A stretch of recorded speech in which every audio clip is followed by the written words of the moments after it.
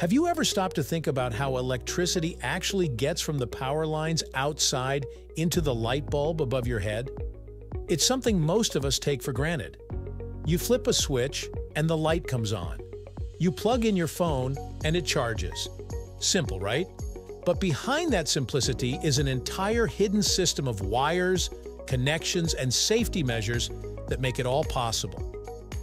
Today, we're diving into the world of electrical wiring, what it is, how it works, and why it's one of the most important parts of modern life, right here on History of Simple Things.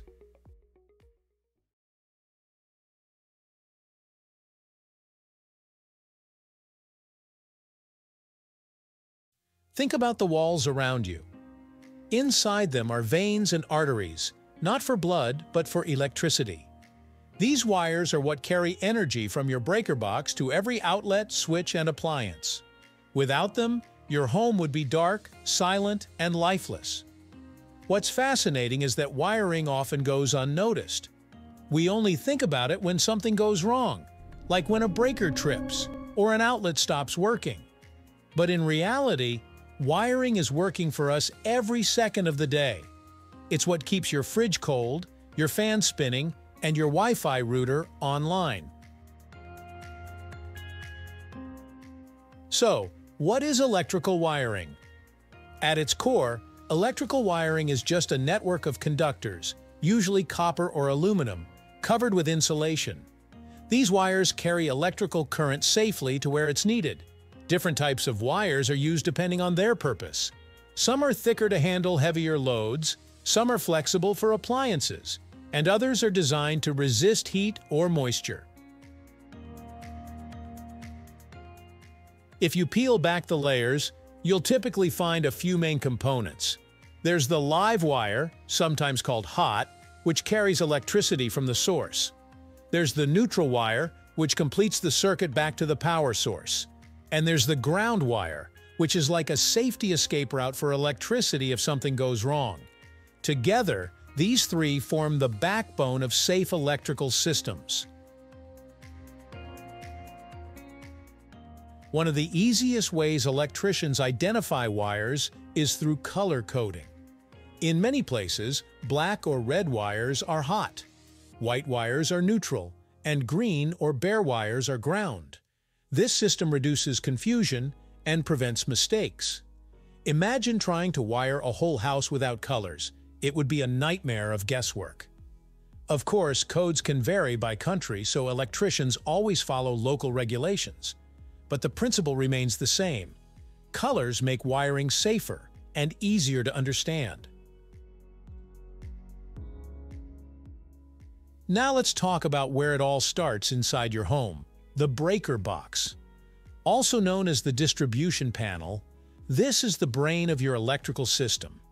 Power comes from the utility lines outside, flows into your main panel, and then gets divided into smaller circuits. Each circuit powers a different part of your home. Maybe one for the kitchen outlets, one for the lights, another for heavy appliances like the air conditioner. And if something goes wrong, say a toaster overheats, the breaker will trip, cutting off power before things get dangerous. It's like a built-in bodyguard for your wiring system. Not all wires are created equal. The thickness of a wire, called its gauge, determines how much current it can handle safely. For example, the wire that powers your bedroom light doesn't need to be as thick as the one feeding your electric oven. If a wire is too thin for the amount of current flowing through it, it can overheat, and that's a serious fire risk. That's why electricians carefully choose wire sizes for each circuit. It's a balance of efficiency, safety, and code requirements. So how do these wires actually make their way through your home? When a house is being built, electricians run wires through wooden studs, across ceilings, and behind walls before the drywall goes up. They secure them with staples, route them through protective conduits if needed, and connect them to outlets, switches, and fixtures. Once everything is in place, It's inspected to ensure it meets electrical codes. These codes aren't just rules on paper. They're life-saving guidelines that prevent accidents and ensure your wiring system lasts for decades. When you look at an outlet on the wall, it seems so simple. But behind that little plastic cover is a carefully connected system. Outlets are where wiring meets the devices we use. Switches, on the other hand, act like traffic controllers, allowing us to start or stop the flow of electricity to a light or appliance. Fixtures, like lights and fans, are the end users, turning electrical energy into light or motion. The beauty of it all is how seamlessly it works together. The system is designed so anyone, even a child, can safely flip a switch without worrying about the complexity behind it. Electrical wiring has evolved tremendously.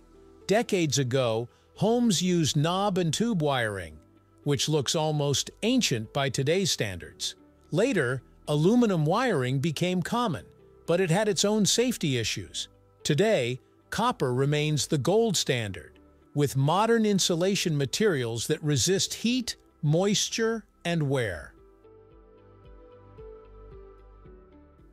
If there's one golden rule about electrical wiring, it's this: safety always comes first. Electricity is incredibly useful, but it can also be dangerous if mishandled. That's why only trained professionals should handle major wiring projects. Simple mistakes, like connecting wires improperly, using the wrong gauge, or failing to ground a system, can lead to shocks, fires, or equipment damage. That's why electricians spend years training and why building codes are so strict. They're not there to make life difficult, they're there to protect lives. Even though wiring is hidden, there are clues when something's wrong. Flickering lights, outlets that feel warm, frequently tripping breakers, or a faint burning smell. These are all red flags. If you notice them, it's not something to ignore. Calling a licensed electrician can prevent a small issue from becoming a major hazard. It's also interesting to note that wiring isn't the same everywhere. In North America, most homes use 120 volts, while many other countries use 220 to 240 volts. That means the wiring, outlets, and even appliances are designed differently. Travelers often notice this when they need adapters for their devices. But for electricians, it means wiring systems must be designed to match regional standards and safety codes. So, whether you're a homeowner, a curious learner, or someone who just likes to understand how things work, remember this: wiring isn't just about electricity. It's about safety, design, progress, and possibility. And that's the story of electrical wiring, our hidden lifeline to modern living.